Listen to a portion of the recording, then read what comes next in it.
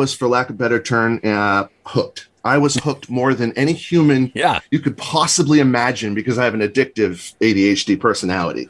So once I like something, I like it. Yeah, it's a deep, it's a deep dive at that point. So I'll never forget, and I never forget when it comes to fish. Like, I can tell you exactly what fish I caught, where, what I caught it on, how much it weighed, etc. Yep. So July 24th, Squam, and it just blew my mind. We went sun up to sundown, and I was emotional that day with how much fun and just the door that opened to back to nature, back to earth, back to enjoying fishing. Yeah. Something I had lost for 2 decades at this point. Oh, yeah. You know, I'm 34 or whatever. Yeah, I'll be 40 this year. And life starts at 40, man. It's good. Get ready. So August 8th, I went out. This is 2 weeks after July 24th, roughly. This is about 2 weeks after. And I'm just I couldn't get bass fishing out of my brain. Yeah.